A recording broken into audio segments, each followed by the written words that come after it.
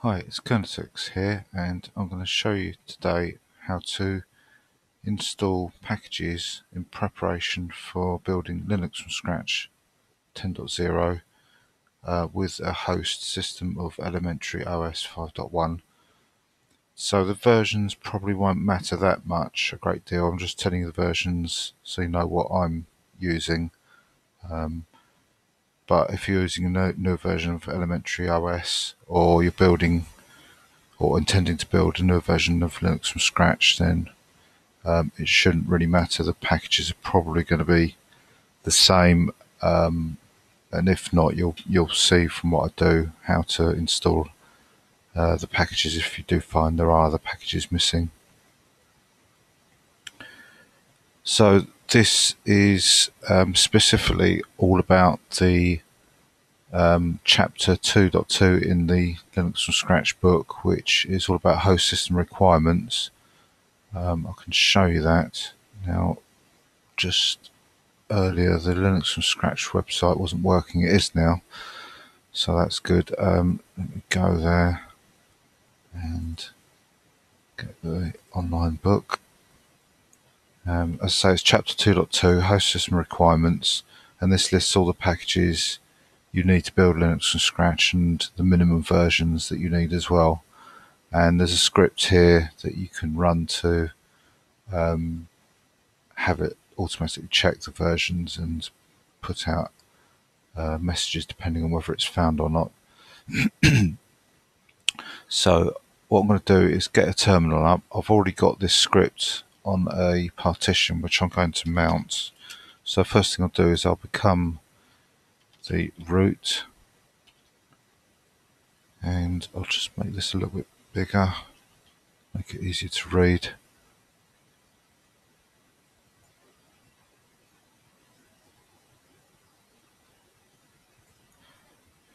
So I'll first mount the partition,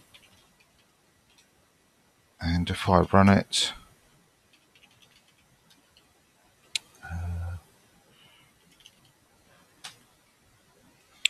you can see there's several things here. Some commands aren't found, and there's an error there where it says that the shell link doesn't point to bash.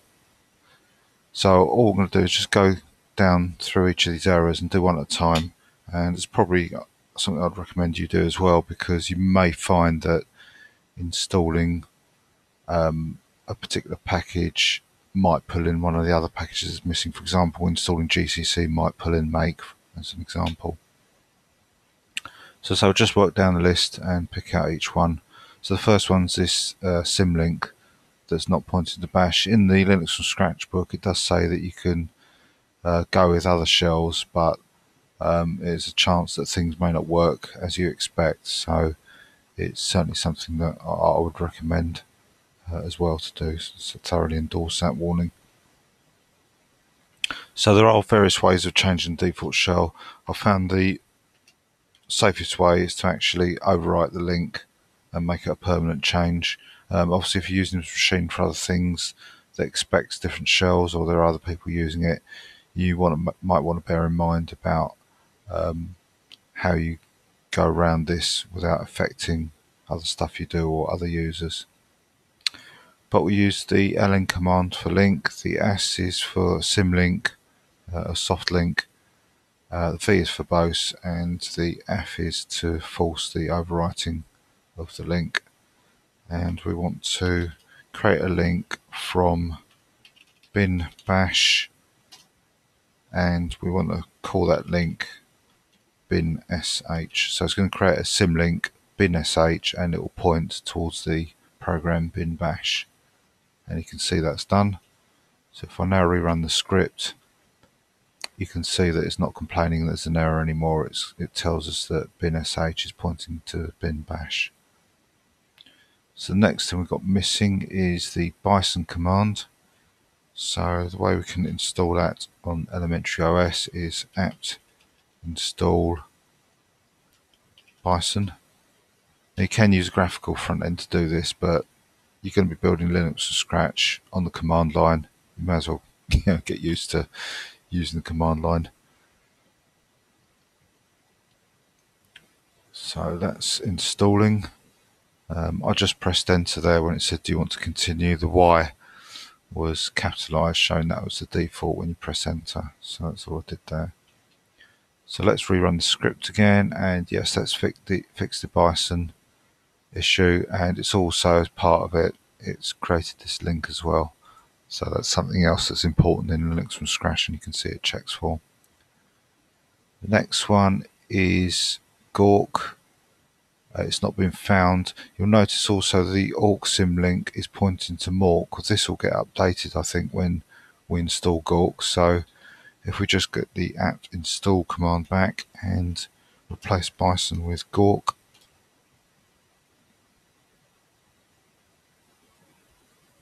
So that's installing. Rerun the script, and you can see Gawk is now installed, and yes, indeed, the awk symlink is now pointing to Gawk instead of Mork. So we'll go on to the next package, and it's GCC we want to install. So again, it's just GCC is the name of the package, and we'll enter yes there to install that.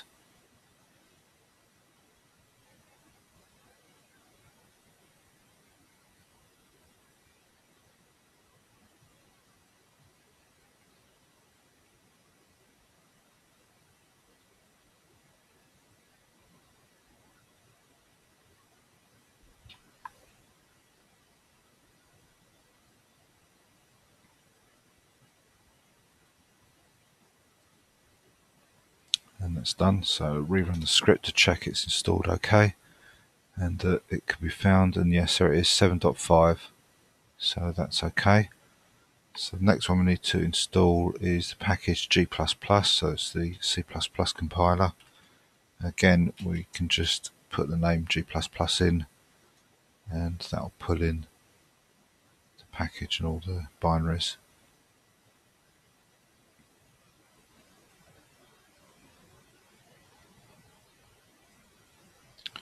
Okay, so let's rerun the script, and you can see G++ is installed.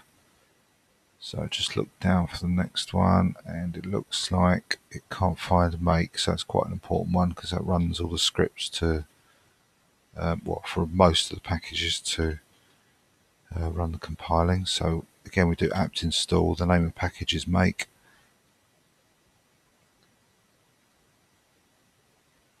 and rerun the script again, and there it is, it's installed now. So the last thing we've got to install is makeinfo. It says the command not found. Now you can try installing makeinfo, but it won't work because makeinfo is an actual binary, it's a command, and it's part of a package called texinfo. So what we need to type here to get makeinfo is texinfo. So we do apt install texinfo, and that'll install that particular program that we need to build Linux from scratch. So that's done. Let's rerun this. Oops, not that one.